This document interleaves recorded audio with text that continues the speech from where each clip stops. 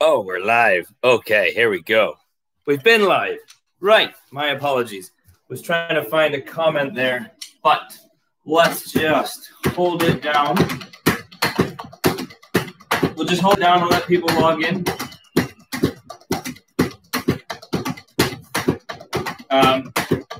Hopefully everybody's had a great old Christmas and excited for a very eventful New Year. Maybe one a little bit better than 2020. Who knows? I mean, I guess 2020 has been good for somebody. Not sure who, but somebody. So get yourself settled in. I will hold this little bit of a diddle going on here. It's not a diddle, it's 3s and a 6-note roll with a quarter note pulse on the bass drum. How exciting is that? Hello, Sam. Hello.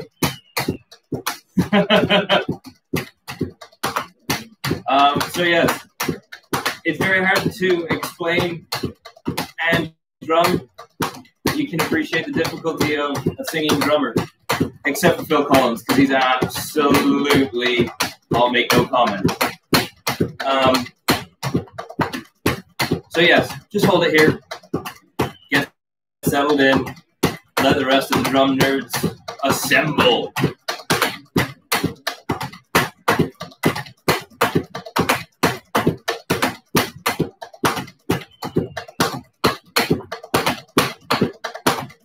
Monotony is the name of the game. That's what we want. Think about Thriller. Hello, Xavier. Yes, my Christmas was great, thanks. How was yours? I hope you got some left-handed drumsticks. Oh, drummer humor. Hopefully you did have a good Christmas, though, man.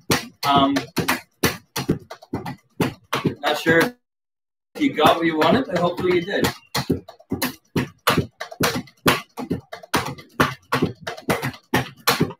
You're welcome.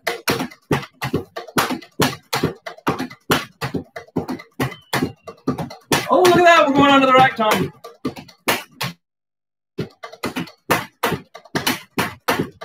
Over the floor tom.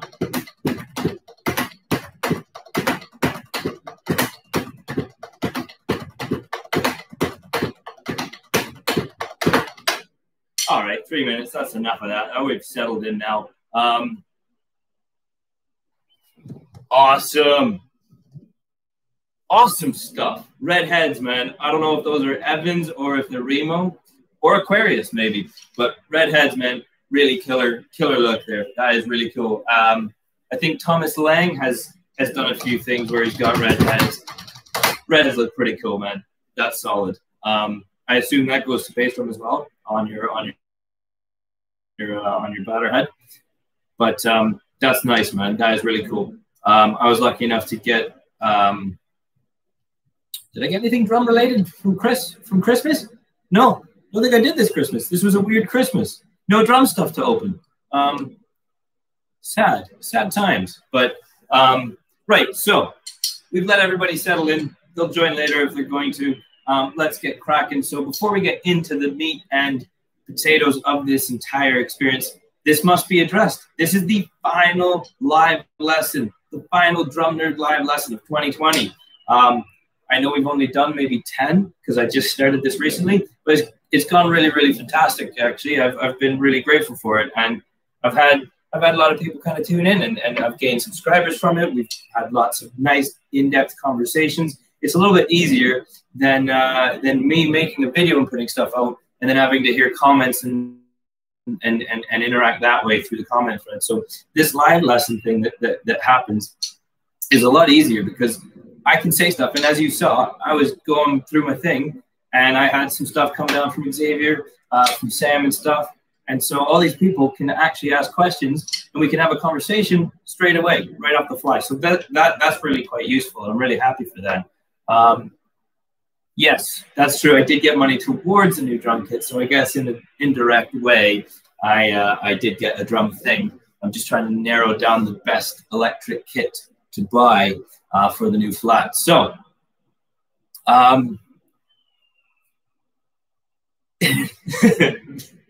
yes, meat and potatoes, and I could go for some food right now. So somebody should start that now, so that there is food after this.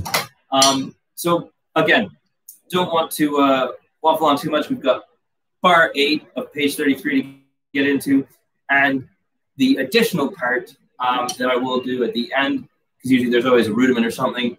I forget the man who said it, and that's what I was trying to find the comment at the beginning there, but he was talking about finger technique and some decent exercises on how to go about getting some finger technique to improve the speed of the fingers. Now, I'm not that kind of a person. That's not my camp. We'll get to that later, because there's a lot to digest there, but that was about 4 days ago, and so I've spent a lot of my time these last 4 days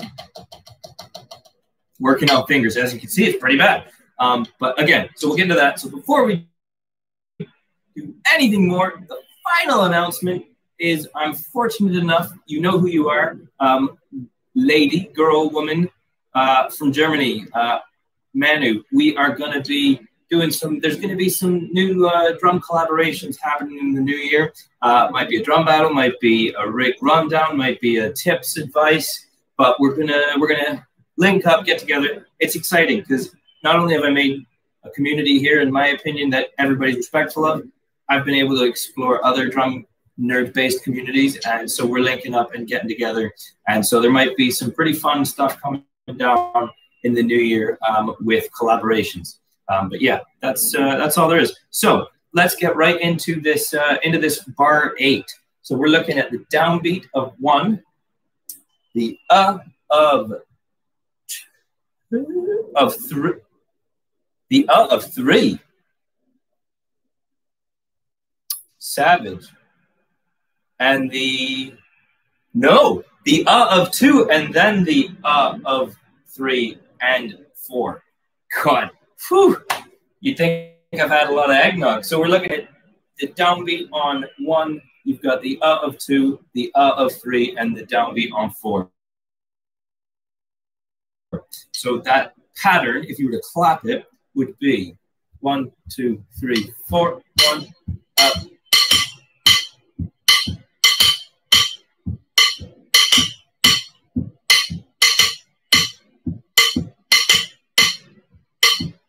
Stop, Sally Scrub ahead. I took that from Mike Johnston. Oh God, he's a great YouTuber on the drum kit there. Check him out. But yes, so yeah, that is your ostinato pattern for the left hand, which is just now ostinato. For anybody who's not aware, that is just a recurring, repeating, continuous pattern, and so that's what this guy is doing. Obviously, for Xavier, that's what this guy is doing. So here we go. We're going to start with just the quarter note pulse on the ride, and obviously we're feathering the bass drum. Can't wait to be behind a proper kit where this will actually sound like a proper kit. So here we go. 1, 2, 3, and 4. 1, up.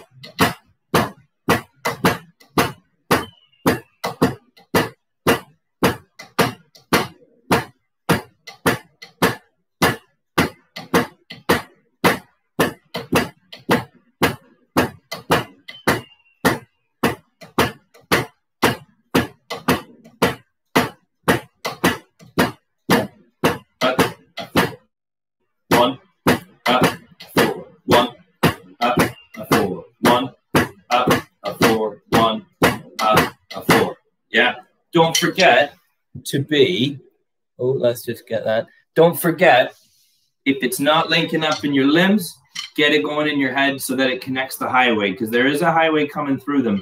And so the more you say it, the more you play it. So if you're losing it, slow her down and say it when you play it, because then you'll be doing both.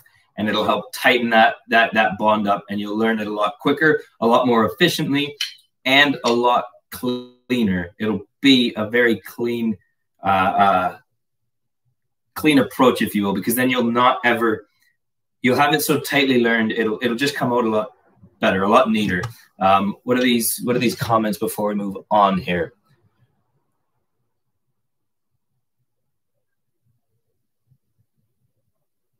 Ah, cool. See, now Xavier's made a good point there. There's a song called Criminally Insane, and the speed on the ride is all about finger technique, apparently. So that's probably... Now that's... I don't know the song. I'm happy to learn it, and I'm happy to be incorrect about my next statement, but I would hazard a guess if that's not blast beats. And that's into a metal genre where you're getting really... You know, that's a ball game that we can explore in a minute. So I'm going to crack on with the blues shuffle. Crack on with the blues shuffle now. So again, that is the first and the last of the triplet. 1, a 2, a 3, a 4. So just cut the triplet in the middle. So we are getting that emphasis on the downbeat, which is 1, 2, 3, 4. You're gonna sound 1 up, up, up, up. 1, a 2, a 3, a 4, a 1, a 2, a 3, a 4, and here we go. 1 up, a 4, 1 up, 4, 1 up, 1 up. 1 up, a 4, 1 up, a 4, 1 up, 4.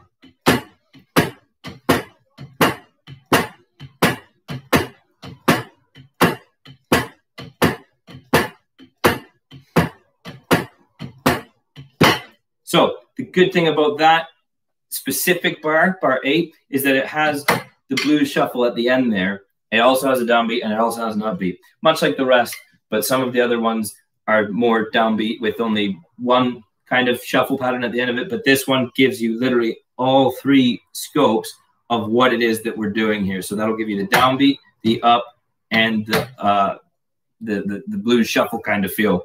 And so that will link on every different part of this measure, you know, because you're going to be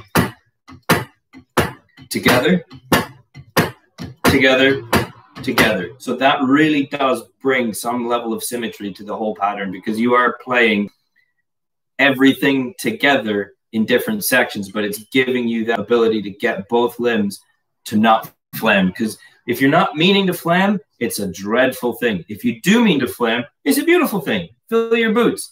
But don't flam if you're not supposed to flam, and don't flam if you're not meaning to. And that would be something like that.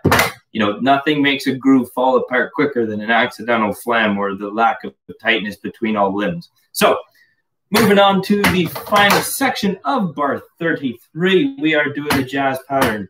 So, again, if you really want to look at that in a layman's way, layman's terms, you've got your quarter note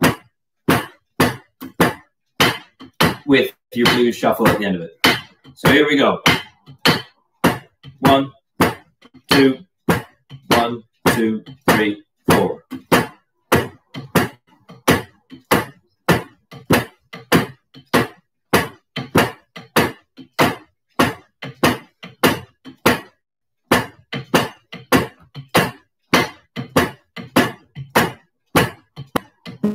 Ooh.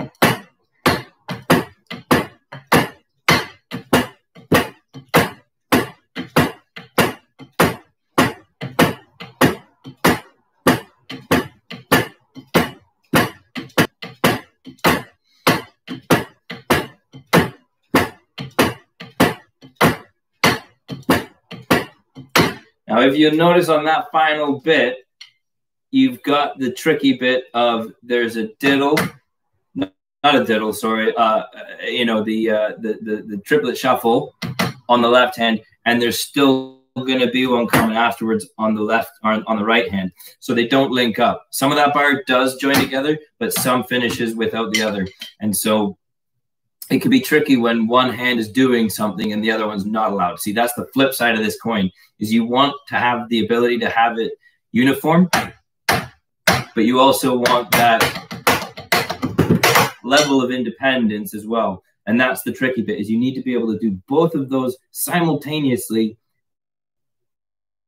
perfect. I say perfect. Time is a very manipulative thing, but as perfect as one could get it, you know, so that you're barely able to slide a piece of paper in between those notes. So this is a big exercise. This is a tricky part of the page, this bar, because it does have a lot of unity, but a lot of separation and independence. So I would say work on your independence alongside working on your togetherness. It's very important to do them both, and not neglect one or the other in favor of one or the other, right? So that is bar 8, page 33. Don't worry, there's not 33 bars. There is only 16.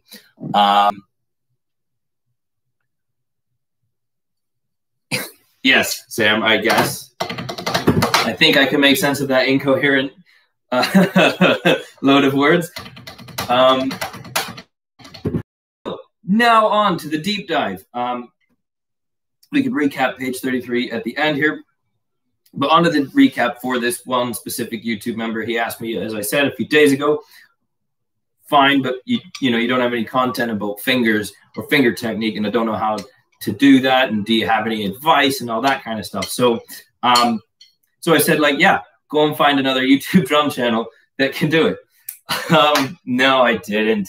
No, I picked up my sticks and I learned it and I got it on. Now, the usefulness of finger technique, in my opinion, and this is only an opinion, and so it's for what it's worth.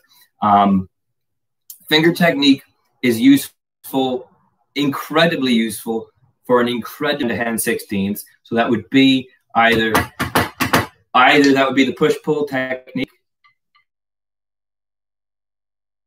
But if there's no act all consistent, then that would be definitely finger blast beats.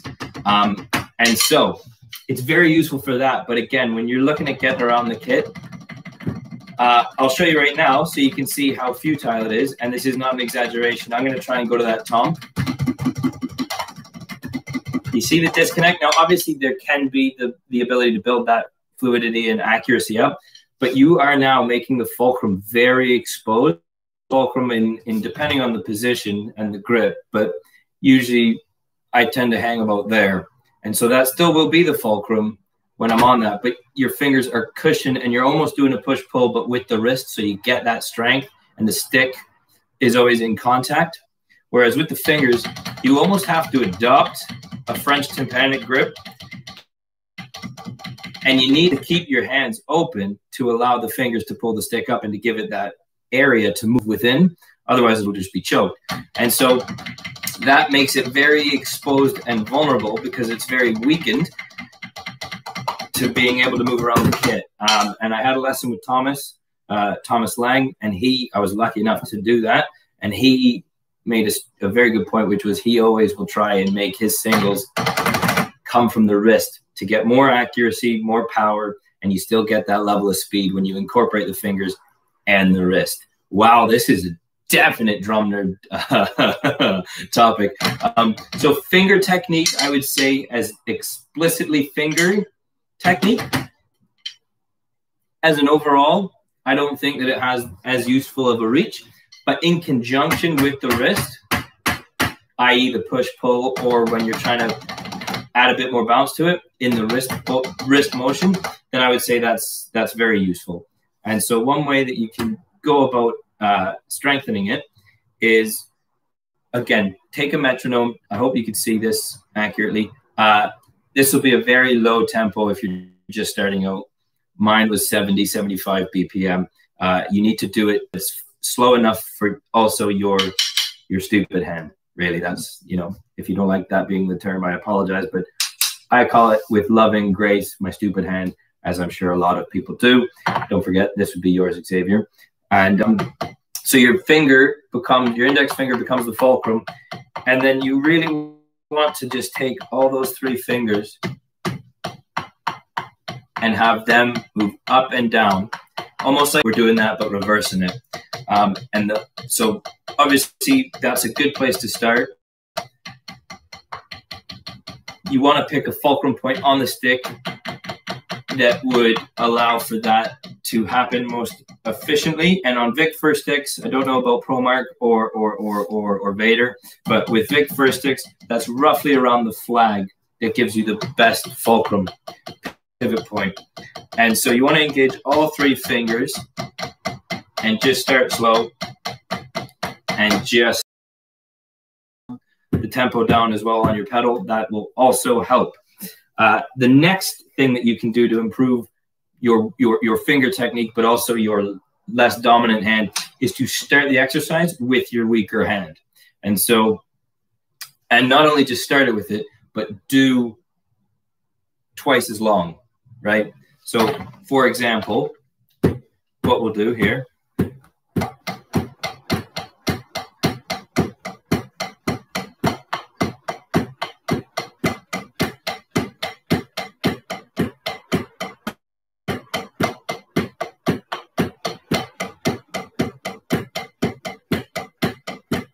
So as you see, I started with my left, which is my weaker, and I also did twice as much work with that hand. So this is getting more attention while this is still being maintained.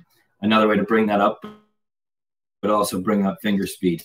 And the only other technique for exercise of that I would say that I've come across, which it seems to be a common one, is you go individual fingers. And this is where it really starts to get pretty tricky. I would sooner say start with all of them so they're kind of all woken up, and then start isolating. Because if you go when they're all quiet and asleep and they've not been used to this, and you just start trying to single isolate a finger, you might not get very far. You get frustrated, and then you'll be less off rather, right? So you kind of go 4, 4, 8. I say 8 on the pinky because that's definitely the weakest one for me. And so that gives it twice as much attention, much like giving your left hand or right hand, whichever is weaker, twice as much attention in the previous exercise. So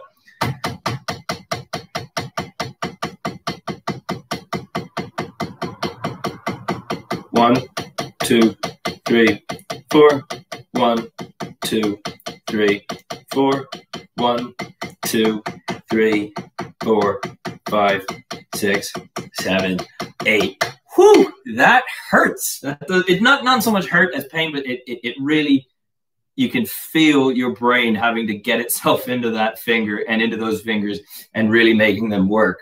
And so that is an exercise for reference.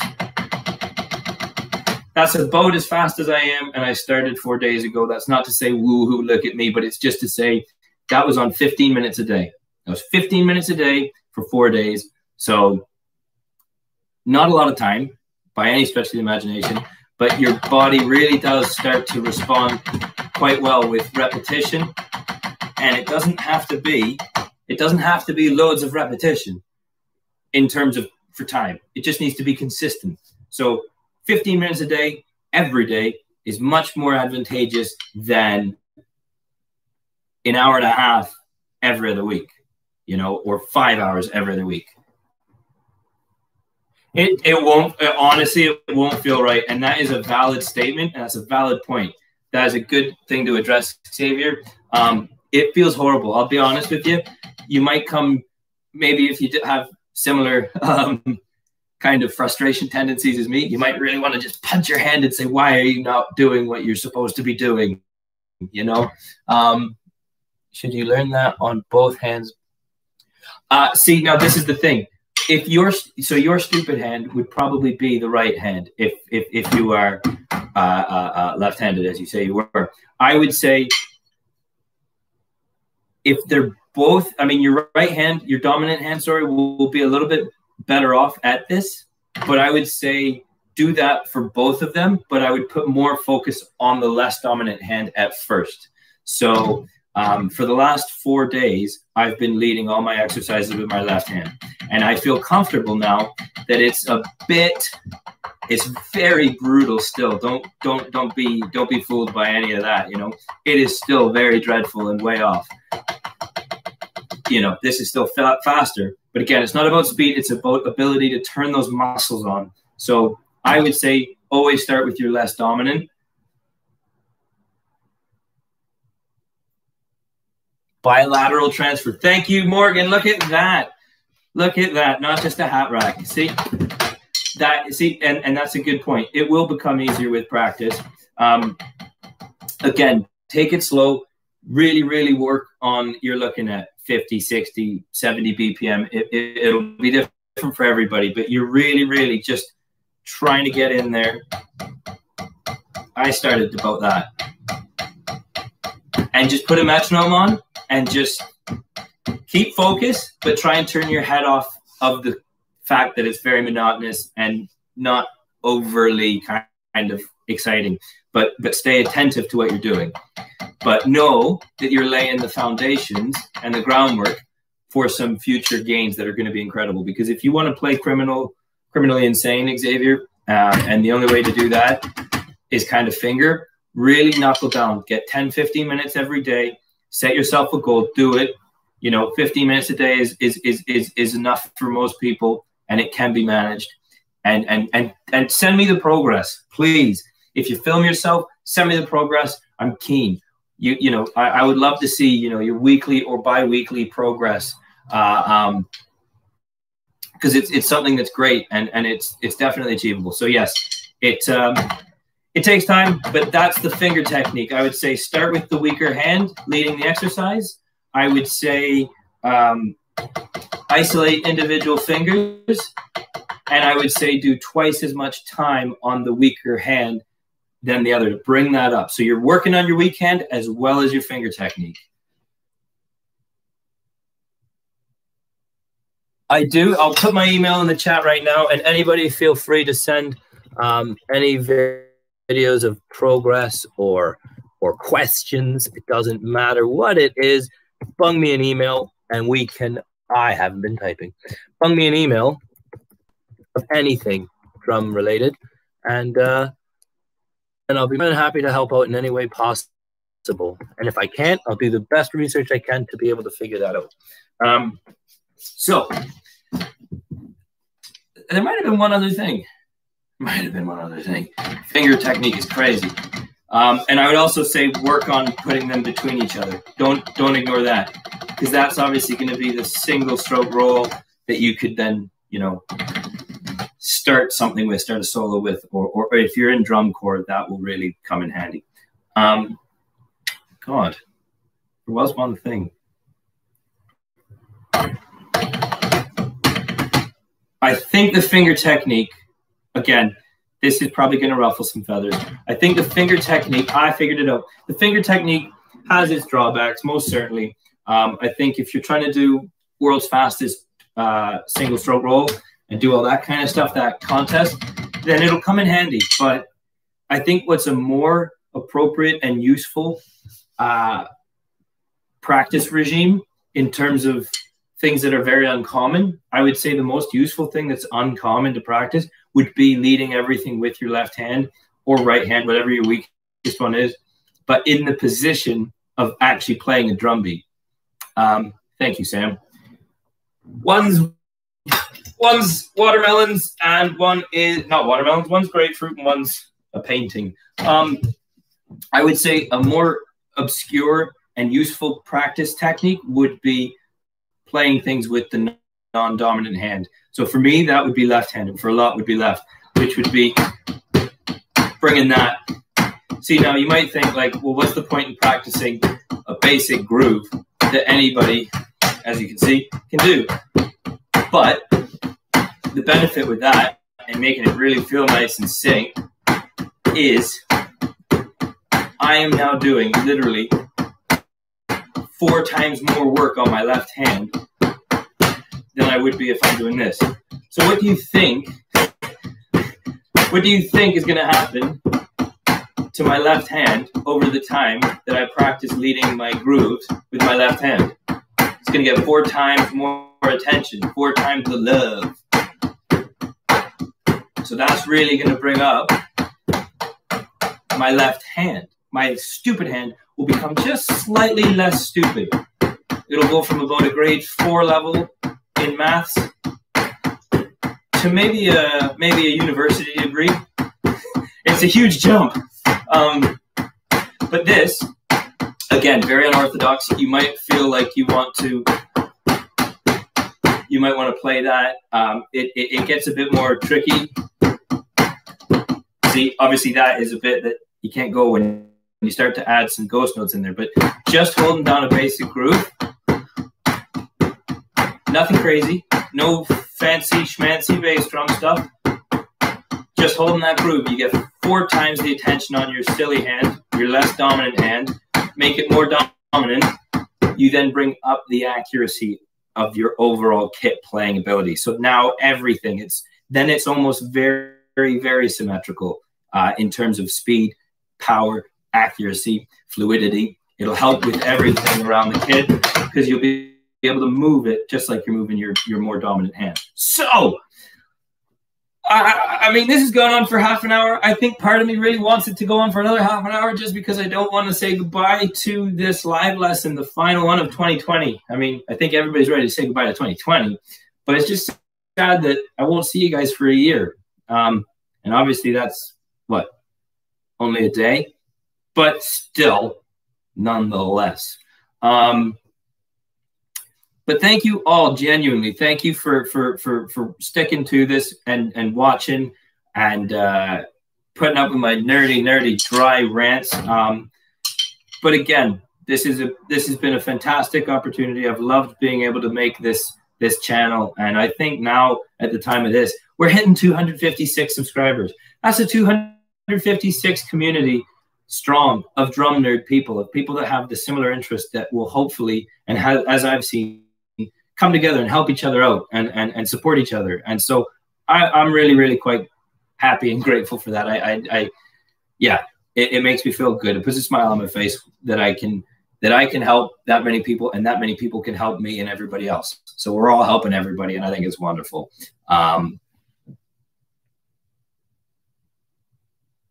Well, thank you very much, Xavier. I appreciate the kind words.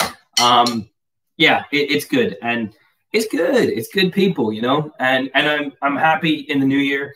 I can't wait to be linking up channels with some people that I've become friends with through this. You know, I've got one out in Germany. There might be another one possibly coming out of France or Canada.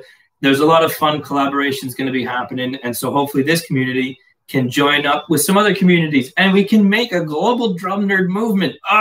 The drummers are, see, I think when they wrote the Meeks will inherit the earth, I think they actually spelled that wrong. They were trying to spell drums. The drummers will inherit the earth. So I'm really happy that we can, you know, push together for a common interest of just everybody improving and getting better. And I'm very excited, Xavier. Please do take me up on this offer. I want to see, I don't know why I'm acting like a father figure here. I want to see these videos. I want to see this progress. I want to see the journey. So please keep me in the loop and involved in that. I'm very excited for that. I mean, unless anybody's got any pressing questions, drum-related questions, anything, I mean, we've addressed page 33, bar 8. We've done the finger bit. So I very much apologize for not remembering your name, Mr. or Mrs. YouTube channel person who's asked about the finger thing. Express there.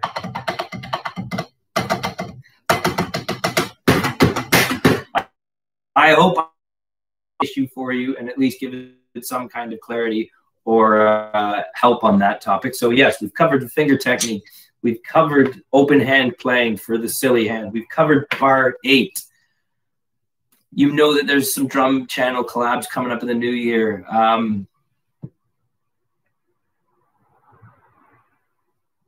Oh, that'd be crazy, eh? That would be that would be 3.5 billion drum nerd supporters. Oh my God, that would be the biggest family. Oh wow, that would be great. One day.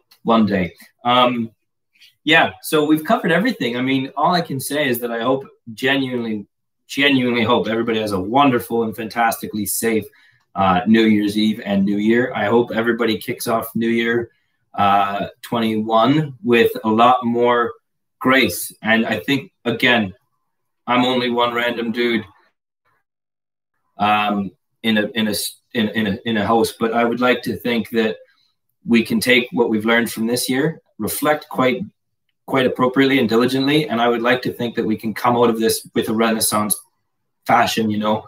A lot of things have happened that have not been great for a lot of people, and I think it would be great in one respect that we come forward from this really a lot stronger.